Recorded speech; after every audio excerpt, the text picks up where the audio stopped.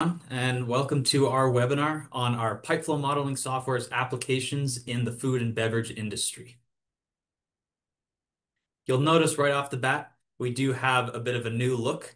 The name you used to be familiar with, AFT, we are now a part of the Datacor Engineering Software Group. So here's the agenda that we'll be covering today. We'll have a quick introduction of who I and Jacob, my partner on this call, are. A little bit about our Datacor Pipe Flow Modeling software, some food and beverage specific applications. Then Jacob will hop into a demonstration of the software, and then I'll close out with some key takeaways and resources. So a quick introduction on who we are. My name is Peter Farnham. I'm a senior account executive here at Datacor, and Jacob Jung is one of our trusted application support engineers. We're both graduates in mechanical engineering and engineering management from the University of Colorado Boulder. So our software has been around for over 30 years. We're present in over 100 different countries, 100 different universities, and we have over 30 distributor partners around the world who sell our software. Our software can be used in any industry that you could imagine that has pipes and fluids moving through them. You'll see at the bottom, obviously today we're focusing on the food and beverage industry, but the applications for our software are limitless.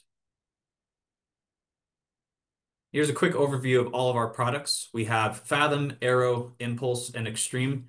We like to split these up by our incompressible flow solvers as well as our compressible flow solvers, and then our steady state applications and our transient applications.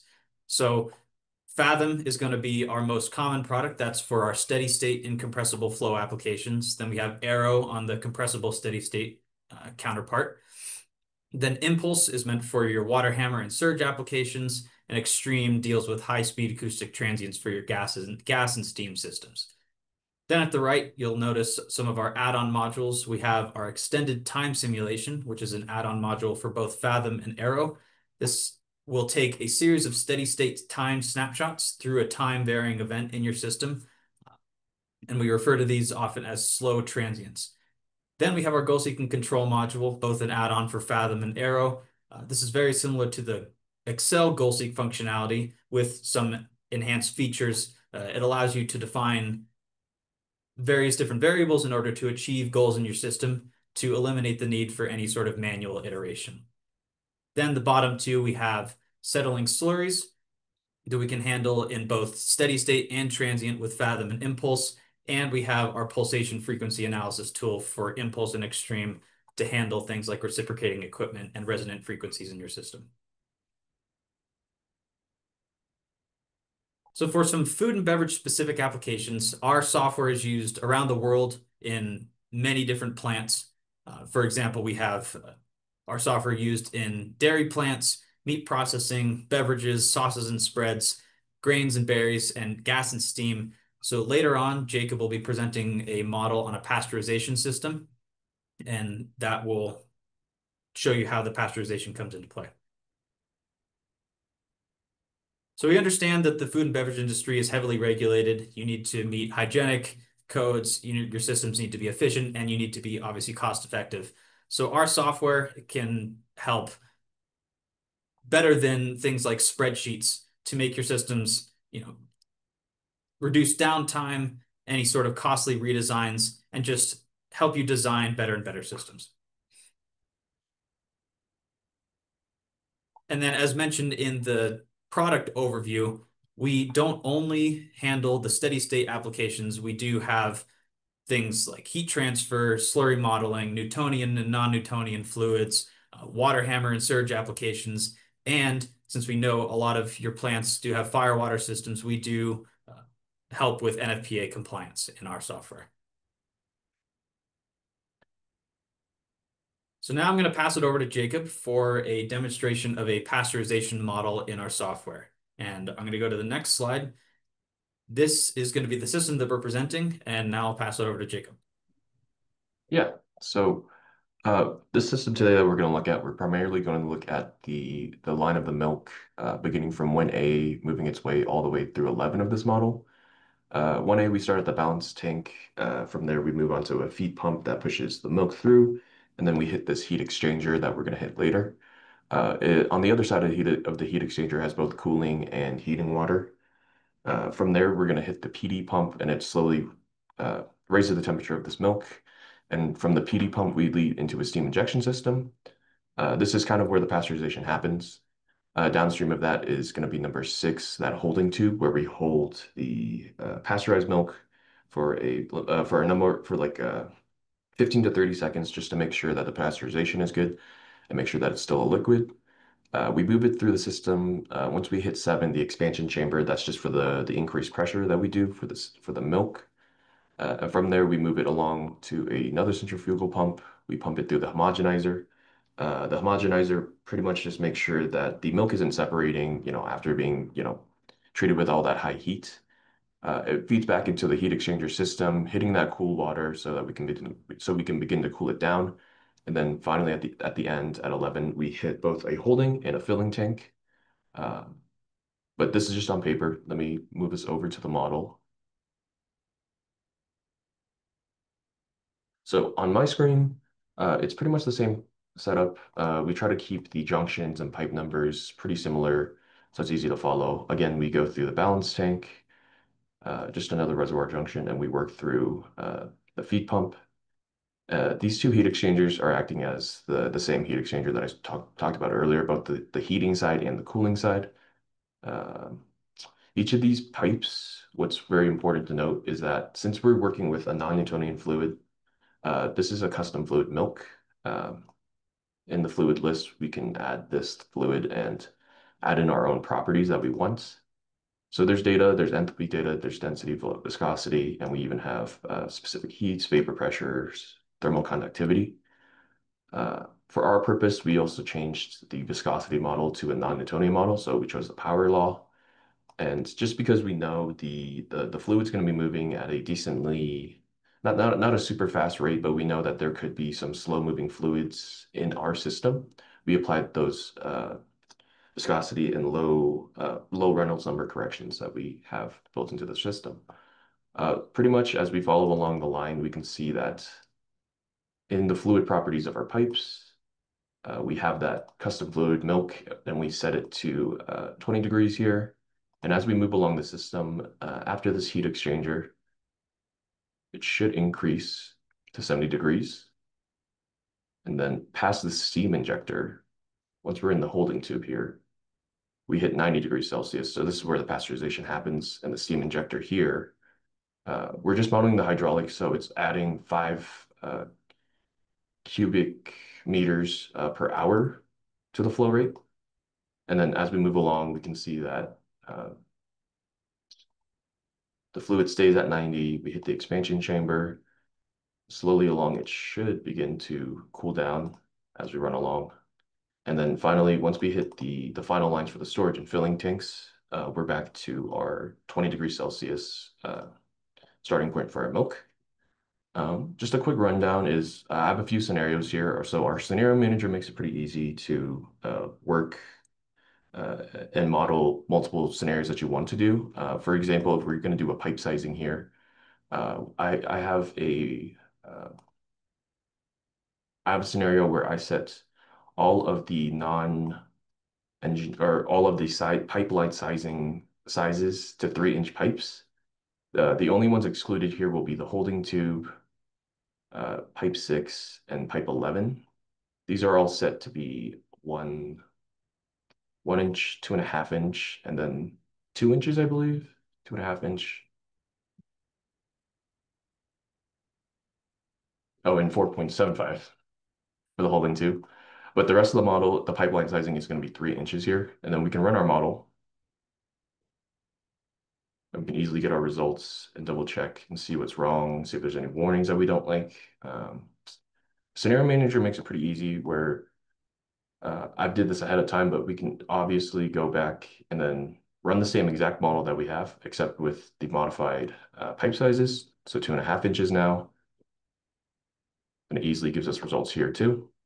And when your scenario is marked blue, that means that there is an output saved to it. So this leads to, easily switching back and forth between outputs. So there's not a lot of confusion there.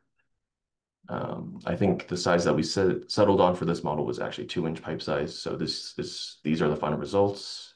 We have a color map here showcasing the pressure static maximum of the system in total. So we can see that we start at lower pressure, we pump it up, we hit that lower pressure, then we begin to add more pressure. After the steam injector, then we're working our way back, and then we're pumping through the rest of the system back to the heat exchanger. So we're filling in holding tanks. Um, we have another scenario here where you can adjust, let's say we want to adjust the components of a junction instead of a pipe. So here we have a fixed speed of 100% in our main scenarios up here. So let's say we want to try a different speed. Uh, we can run 95% here and get similar results and see what we want. There's a pump summary, there's heat exchanger summary, reservoir summary. So overviews for all the junctions that we have. From here, I believe if we run the 85%, the model won't run. Uh, the model will run, but there will be warnings. So here we have the GSC module. For this case, I've set a goal for pipe 2 to hit 2.8 bar here. And the variable that we're going to be able to adjust here is the feed pump speed. And so I'll hit OK here. And the GSC module is an add-on, and it's here to simplify and like optimize the work that you're doing with scenarios. But we've run it here. We find a speed, I believe it should be around 96% pump speed here. So this to achieve our goal, which, yeah, 2.8 bar, which we did, we're gonna have the pump at a speed of 96.47%. GSC kind of just cuts the fat. It kind of trims the work that you do with scenarios. You can make a lot of scenarios and do a lot of different testing, but GSC is helpful, when you have a lot of them all at once. One more feature I wanted to showcase is we have batch runs. If you have a lot of scenarios, starting a batch run, you can select multiple scenarios at once and start your run. And it should quickly run all 4 of those scenarios just, in a batch. While this is running, I also want to mention the Excel export function that we have. Working through your model, you might want to have all of your output in a simplified spreadsheet, which could be nice.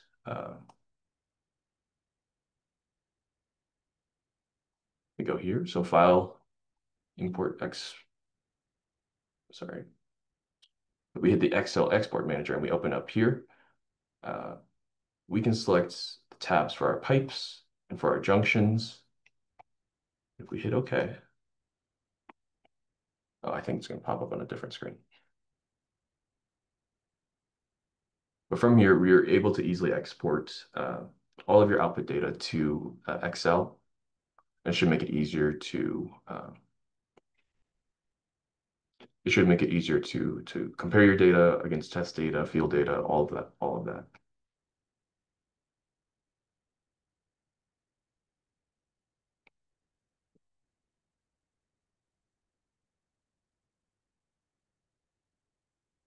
And yeah, so you can select multiple rows that you want, specific junction rows, specific parameters.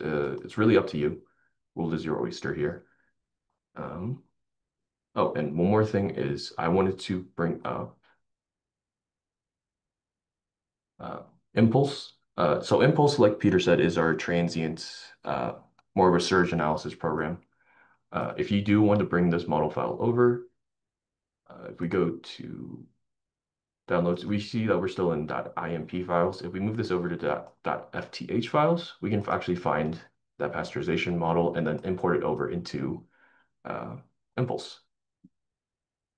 I think that's all I have for today. Let me throw it over back to Peter. Awesome. Thanks, Jacob.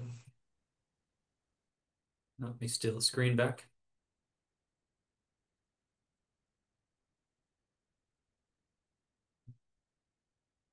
All right, just a few things to close out this webinar. I wanted to touch on just a few points that Jacob had mentioned just to hammer them home. So our software, the model you saw Jacob working with was fairly small and fairly simple, but we can do everything from basic 2D sectional models to even isometric. And then on the far right is actually a really large data center model. So these models can be scaled from just a few pipes all the way up to hundreds and thousands of pipes. Jacob also touched a bit on our color map features. So you can either just label your pipes as certain colors to help color code and report on what your system is doing, or you can make color maps to report on, you can set, say, blue is a low pressure and red is a high pressure, and your system will calculate that and let you view your system in that regard. And then for our transient solvers, we do have features such as animations to help you visualize those transient events as, say, like a pump starts up or trips or a valve opens or closes. And then just to hammer this home one more time, we do have things like very simple, normal models, things that can get a little bit more complex. And then those two that I just cycled through are actually part of this larger complex model. So you can see how easy it is to scale this to a large complex model.